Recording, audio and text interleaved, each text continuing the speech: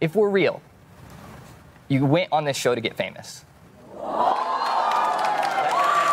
This had to be the wildest season of Love is Blind yet. In some ways, some of the best moments, and in some ways, some of the very worst. Kristen here. We're going to talk about the entire 4th season of Love is Blind, plus the reunion. Let's break it down. Starting off just like talking about the season overall, I really enjoyed it. I'm all for love, but I think it's fun to set the stage of like, this is the format of Love is Blind, and then 4 seasons in, it kind of explodes and goes all over the place, and there's a lot of drama and chaos. I know not everybody's into the drama and chaos. We want to see the love as well. But I mean, that's what makes it entertaining. That's what makes you want to come back and watch it every week, because you're like, I cannot believe this is happening right now. And I think like the reality is, in a show like this, it's just going to get more and more dramatic as it goes along, because the first season, I think, is the only really authentic season where people didn't really know what the show is. They don't know what's going to happen. Is it really going to blow up? And it was so successful that now any season after that is just going to be, no offense, people trying to chase clout. You might say you're looking for love, but the reality is you're going on a reality television show that is very successful, that is known for, you know, making quote-unquote stars or influencers out of people. And I think this season in particular, I felt like we did get to go deeper in some aspects of, you know, people's relationships in the pods, even in the lounges, seeing what was going on there. And in some ways it was even more toxic and full of mean girl drama. Let's break it down by the couples. So let's start off with Brett and Tiffany. I really loved their relationship. They honestly reminded me a little bit of my husband and myself in some ways, in that they're, you know, one of the older couples of the group, and that they just like knew what they wanted, you know, like they've experienced life, and so when you know, you know. And I also felt like Brett and Marshall and Kwame were having these really great conversations throughout the season of just like black men being more vulnerable and emotional and in touch with their feelings. And I really appreciated seeing that. I mean, they even mentioned on the show that like, you don't see that all the time on television or movies in general, let alone a reality show. So to see them being so open and vulnerable, I really loved that. And I thought it was really great representation. Not a lot of guys that look like us talk about stuff like this. I also think Brett and Tiffany were having some of my favorite conversations around like finance and things. Like that's important. That's stuff that you're going to need to like be able to deal with when you're out in the real world. And I wish that more couples would have conversations like that, particularly in the pods themselves. Because I feel like, you know, by the end of the season, in these reunions, you're hearing things like, oh, well, you know, I don't think we're actually that great of a match. I don't think you're very motherly, things like that. Like, I don't want to have kids. I don't want to, you know, settle down. And it's like, wait a minute. Why didn't you talk about this in the pods? Isn't that the whole point, is to see, like, if you're on the same page about things in relationships? Like, it's one thing to, like, enjoy similar hobbies, but like you need to know if you're on the same path in terms of how you want to live your life. Like, do you want to have kids? Do you really want to get married? So I think that they need to start having a little bit of tougher conversations like that in the pods. Seems like sometimes people are a little bit shocked when they get to like the wedding stages and they're having these conversations still. It's like, what have you been talking about this whole time? Brett and Tiffany didn't really have a lot of drama in the season. You know, they made up some stuff towards the end to make it seem like, you know, oh, is she really gonna get married to him? Oh, is she so stressed by the wedding?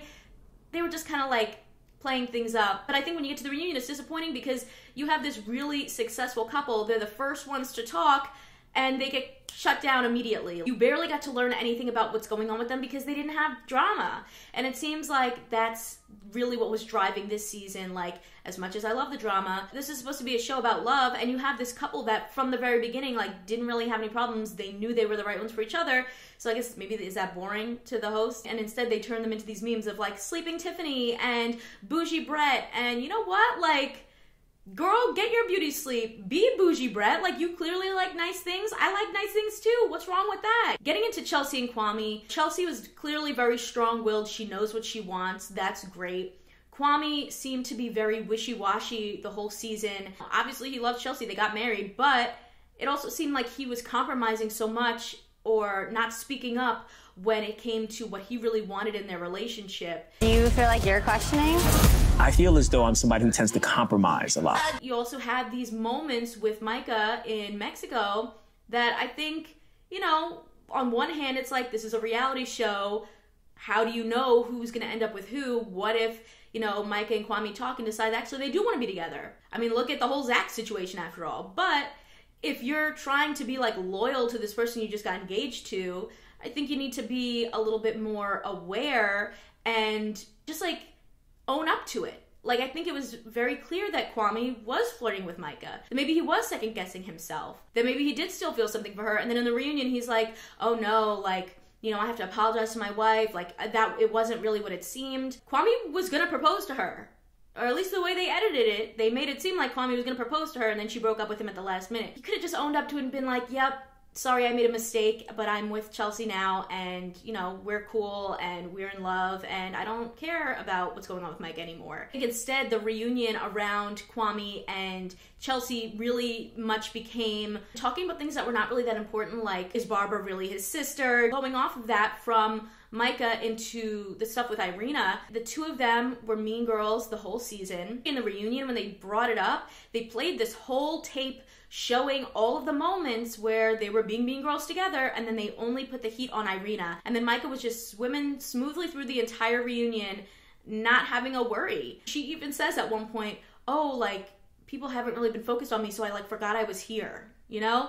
I think that that was a mistake. They really should have been putting the heat on Micah and Irina equally together, and instead they kind of made Micah a victim in her own relationship situation. When I don't think that Micah's a victim. They both did mean girl things, they both flirted with other people. And then spinning off of that, the whole thing with Micah and Paul in the reunion, Vanessa Lachey was really gunning for Paul in a way that did not really make any sense. They're bringing up weird internet rumors. Did he slap a bridesmaid's butt? Did he not? I think if the answer is no, then like why even bring this up? If he was gonna like reveal some big tea, sure, mention it. Otherwise it just feels like you're doing this like deep dive into like internet theories that were not part of the show, that are confusing to people who maybe don't know what's going on outside of the show. It was just weird. And if you're gonna ask that question, you're not gonna ask Micah what her reaction is to that. And I just feel like the way that they answered each other in the reunion about things that happened in the season felt very much like, I don't know anything about you. Paul's like, oh, well, I was allowed to flirt with Irina based off of like the level of boundaries that we set. Whereas Micah made it sound like that hurt her feelings. But she also did the same thing with Kwame. Or they were going so hard for the way that Micah was like, okay, Paul, I'm gonna let you be the one to say yes or no first at the wedding. The best thing that I can do for us is give you the opportunity to answer first. And she's like, well, I didn't think that you were gonna say how you truly felt if I said yes first. I thought you would have just said yes to say yes. Whereas this man is like the most overthinking person, you know, scientific mind, who literally is like not going to just say yes to appease someone. Like he's going to go with what he felt is the best option. It's a tremendous amount of risk. And then they bring up the whole idea of like the reason that he said no to her was because he didn't find her nurturing or motherly, and you know maybe didn't want to have kids anymore. Again, you should be having this conversation in the pods. But the fact that Micah and Vanessa were so confused by it is like, where does the connection not compute? Micah literally was a mean girl the whole season. You see all these things that she's done, the people that she's friends with, from Irina to Shelby. I don't think this is it. Your friends were a reflection of you. You got to see how nice Tiffany's friends were, how, you know, much they knew her, how funny they were when they were meeting Brett, and how much they supported her. And then you see Micah and Irina laughing at people that are upset in the pods, or flirting with people and cheersing to failed proposals, and, you know, just calling out people in like negative, weird ways. So based off of everything that they've seen and experienced, like, yeah, I could see Paul being like, yeah, she's not a nurturing person, she's not very motherly, she's kind of a mean girl. I get that like sometimes the edit is weird, and like maybe, you know, things happened in different orders, or maybe, you know, things are kind of twisted a little bit, but the reality is you did those things, and that's why they were able to put them together on camera. It's not like they're chopping up every word and trying to force together a sentence. If you said it, you said it. You know, if you did it, you did it. And I get what Paul was saying, you know, if she's not a nurturing person, you might be able to bring that up, but you can't just like force people to change who they are. Like, that's how this person is. That's their personality. That's how it is. We've talked a little bit about Irina, so let's get into more of Irina, Zack, and Bliss's little love triangle. First of all, the chaos, right? Of just the idea that this man is going to pick Irina over Bliss. You just see all of the things that Bliss was doing to show that she was a great match for him. Making him cupcakes for his birthday. They had so many similar, like, weird little things, from the owls to, you know, the award-winning song that everybody knows that they kind of made seem like nobody knew. everyone knows I Hope You Dance. It's a very classic wedding song, but still, you know, the fact that they had that connection versus Irina, who seemed like she just wanted to beat out Bliss for Zack. But he proposes to Irina, and she didn't really seem into him after that. Mexico, she was clearly, you know, trying to block any kisses, didn't want to be around him, didn't want to be close to him, very dismissive of him, rolling her eyes. And honestly, I think if I was Zack at that point, I would have been like, I don't want to do this anymore. Let's like just forget about it. I mean, he was clearly trying really hard. And then in the reunion, Irina made it seem like the production team kind of made her stay, like talk it out with Zack. And then she was afraid to talk to him and just kind of like kept prolonging it, but just kept rolling her eyes. And she blamed it on mental health, which like, if you're dealing with something, like, understandable, but that doesn't mean you have to be mean to people. And also, you were kind of mean to people the entire season. So, you know, if that was the moment where you were having like a mental crisis, like, I think you could have handled it in a different way, or been like, no, I really need to leave the show if that's how you feel. Like, they can't hold you there and force you. I respected when Zack was like, I feel like we're an old married couple that hates each other, like, let's just end this. And she was sort of like, I had felt this way since the beginning, since I first saw you. And, you know, again, just like very mean little jabs. Honestly, during the reunion, I was kind of like, why even apologize? If you're trying to be sympathetic and you really feel bad, sure, but also people like drama. You could have turned yourself into the next mean girl of reality television by being like, well, I didn't really like him, sorry. You know, like, it was interesting to me that both Irina and Micah were going the sympathetic route versus just like doubling down and being like, yeah, I'm a mean girl, put me on the next reality show. During the reunion, there was some big moments with Zack being like, you're just on this show for clout, you're just here to become famous. If we're real, you went on this show to get famous. Which I get, but I don't know if it's necessarily fair because, again, the reality is you're all there to get some kind of clout or be famous or build your brand. You can say you're not, but this is the 4th season of a very successful reality show where everyone has gone on to get some type of clout or be on other reality shows. So I think it's a little bit hypocritical to be like, you're just here for fame. I think everybody there is. But I will say also, Zack was really the one kind of calling things out when Vanessa and Nick were doubling down on like the wrong things. You know, he was even defending Paul, and I kind of appreciated him for that. And I also thought the reunion was the first time that I really believed Zack and Bliss as a couple, and was like, okay, I get it now, because, you know, the whole time their relationship was so quick. Things didn't work out with Irina. She's like, oh, you dodged a bullet. Ooh. And now she's starting this relationship, you know, and 2 weeks later getting married to this man, while also feeling like second fiddle. It's feeling like a second choice. So the fact that their relationship seemed like one of the stronger ones was really like nice to see for them. And finally, we have to get into Marshall and Jackie and Josh. Marshall said it best. He really got the short end of the stick the entire season. You know, this is a man who has been open and vulnerable and told Jackie what he wanted, which was her. And she was like, okay, I'm going to do something a little bit different. I'm going to go for this guy that's maybe not the type of guy that I normally go for. I normally go for the tough guy like Josh. But really, how tough was Josh? Because the minute that Marshall said in the pods, I want to go for Jackie, I'm going to propose to her, she's the one for me, Josh was like, oh, okay, never mind then, friend, I back up. You can have her, I give up. He didn't fight for her. He could have easily been like, no, I'm going for her too. I really care about her, if he was such a tough guy, you know? And let her make that decision versus just backing out. And then also, if you've seen everything online, Josh also got engaged to another cast member named Monica on the show. So he had been making this whole thing out like, oh, Jackie's it for me, Jackie's it for me. He got engaged to someone else. It didn't work out. Then I guess went to go talk to Jackie, but it's very confusing about how these timelines really work, and I wish that things were a little clearer in that way, because these Instagram posts that Monica went up with make it sound like they broke up when filming stopped. But clearly Josh was going after Jackie during filming because it's on camera, so I don't really know what went on there. And, you know, for those who might not know, there were actually 3 other couples that got engaged in this season that they didn't show, which I think is always so unfortunate. But it was Josh and Monica. The other 2 couples were Jimmy and Wendy, and JP and Ava. So, you know, there's a lot that we don't get to see, and other couples that get engaged that we don't get to see. None of them are still together now, and obviously Josh and Jackie are together now. So It's just wild. So going back to Marshall and Jackie, they start off in a good place, but I feel like in the middle of like the Mexico trip, Jackie just has like a lot of personal issues going on that they don't really explain, so it feels really confusing when you're watching, because all of a sudden she's just kind of like having these breakdowns and is really upset and you don't really know why. Based off of information outside of the show, it seemed like her father was sick and she's the one that everyone's relying on in her family, and she was feeling a lot of pressure.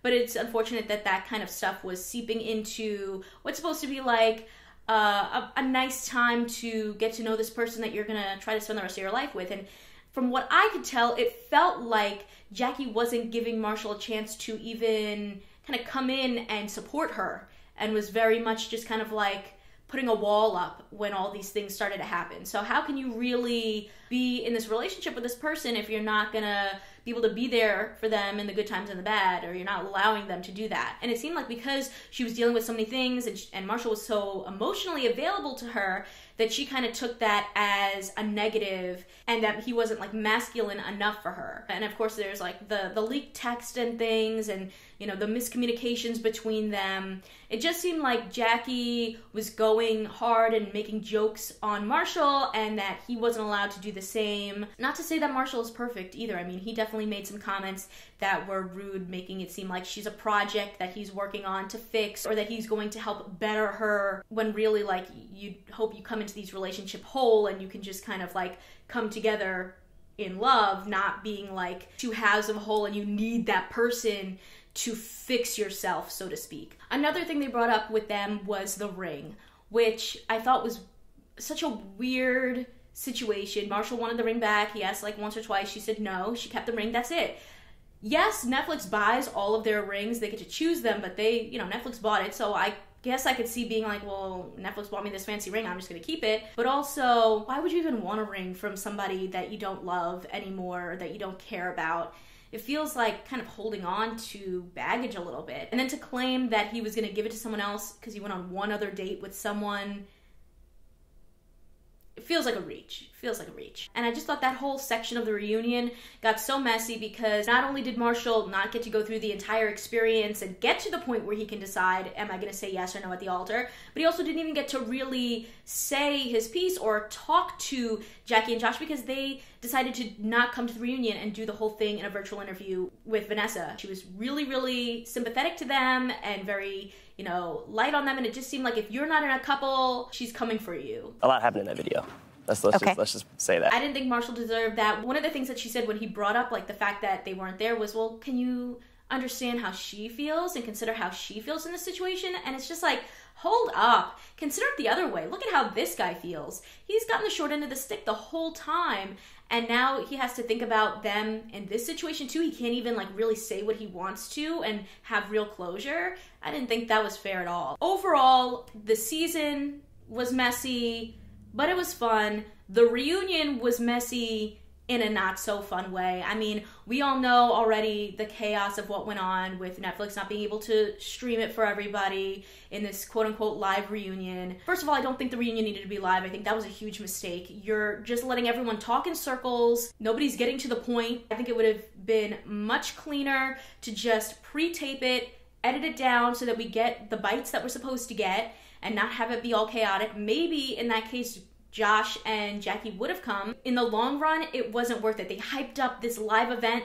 that was so anticlimactic. Nothing really came out of it. We got answers to things that nobody cared about. I will say Vanessa and Nick, this was one of the first times I felt like they were actually asking tough questions and asking the hard questions, but it felt like they were asking them to the wrong people. You know, they were going really, really hard on Marshall, on Paul, who I didn't think deserved that, and they went so light on Micah, on Jackie. It didn't make sense. They were also just not good listeners. As a host, you know, a lot of people can read teleprompters, but as someone who is a journalist, you know, you really need to be listening and paying attention to what's going on and what people are saying so you can ask follow-up questions. It's one thing if it's like, okay, this is supposed to be live, so we need to just like stay on track and get to the point, but there were so many things that were brought up that they could have followed up on, and they just didn't because they weren't listening. And that is just another testament of why this should have just been pre-recorded, because they could have had time to ask those follow-up questions and then it be edited down to be more succinct. It did feel like there was a bias there. It did feel like unless you're in a couple, unless you're trying to have a baby, We don't care. And that's the other thing. The fact that they harp on like, all right, when's the first Love is Blind baby coming? There are Love is Blind babies. Go look at the couple that just had a baby from Love is Blind Japan. Or apparently there's another couple from Love is Blind Brazil that have a toddler. To like push people into that and ask those kind of prying questions feels super uncomfortable because, first of all, these people have only known each other for 1 full year. That's it. That's not a lot of time, okay? Sometimes people have issues with having kids. Maybe you don't want them. Maybe you're struggling to have them. You know, maybe you want to just like be in your relationship for longer than 1 year. You know what I mean? Like, that just seems like the narrative that they keep pushing, and it's awkward and it's inappropriate, and I don't want to hear any more about Auntie Vanessa. And the fact that they brought Bartiz in to ask that question. Nobody wants to see this man anymore. And if you are going to bring him in, maybe also bring in other people from Love is Blind to ask questions. I would have loved to see like Lauren and Cameron or some of the other couples come in and be like, okay, let me ask a question now. Or if you're doing a live reunion, have fans ask questions. What was the point of a live reunion? No point. No point other than to ramble and not give us any real tea. Especially because, like I said, Jackie and Josh were not there, and that's the big situation that people wanted to hear about. So I don't know, I do think that the reunion kind of had Love is Blind end in a very like awkward place. As much as I enjoyed the ups and downs of this season and following these people, it's just a lot of chaos. I also think it's just so interesting how like these edits and seeing people in all these different seasons of things can really just like change how you feel about them. I feel like none of it is real. I guess a great example of that would be someone like Damien, who in the first season of Love is Blind, everyone was sort of like, oh, well, Giannina did this and Giannina did that, and everyone was feeling bad for him. Then you get into the After the Altar and it's completely the opposite. Everyone feels bad for her and they hate him. Then you get into Perfect Match and the man was so boring. It's like, what is going on? I think a lot of it is like the edit and who they're focused on and, you know, what they want to make work. I mean, again, people say the things they say and that's what they're using, but it's just so interesting how, like, you know, people could think, let's say Zack is awkward this whole season and now in the reunion be rooting for him. Or be seeing Micah as a mean girl the whole season and then now she's the victim in the reunion. So what is it going to be in the After the Altar? You know what I mean? That's why these shows, they start to feel so fake because they're so overly produced. The people just want clout. I do think some of it is also cultural. You know, you see shows like Love is Blind and it's all about the drama. But then you see like Love is Blind Japan and it really was about love and respect and family. And these people were really serious and they didn't go to the wedding day just to be there. If they decided they weren't going to be together, they did that ahead of time so that they didn't have to like embarrass their families or put them through all this drama. It just depends on the kind of show you want to watch. I did have fun with the show, but the reunion just really was such a mess. I'd love to hear what you guys thought about this season of Love is Blind, about the reunion. So let me know in the comments. Are you ready for new hosts? Are you ready for some kind of switch up in the format? Is there a way that they can really focus on, you know, actual love, or do we just want to go the drama route? Do you think they need some therapists to come in there to, you know, just like make things a little bit clearer for these contestants? I think honestly they might need someone like that to come in and just help a little bit, because there is a lot of like baggage that people are carrying, and you know, maybe people would have more clarity when it comes to situations like, you know, the relationships between Marshall and Josh and Jackie, or Bliss and Zack and Irina, if they had someone there that could help guide them versus being locked up in these pods with too much alcohol and no sunlight. You know what I mean? So let me know what you guys think. Consider subscribing if you like my videos, and if you want to talk more TV and movies with me outside of the comments section, check out my Patreon at patreon.com/kmaldo. If you like this one, you can check out more of my videos right over here. See ya!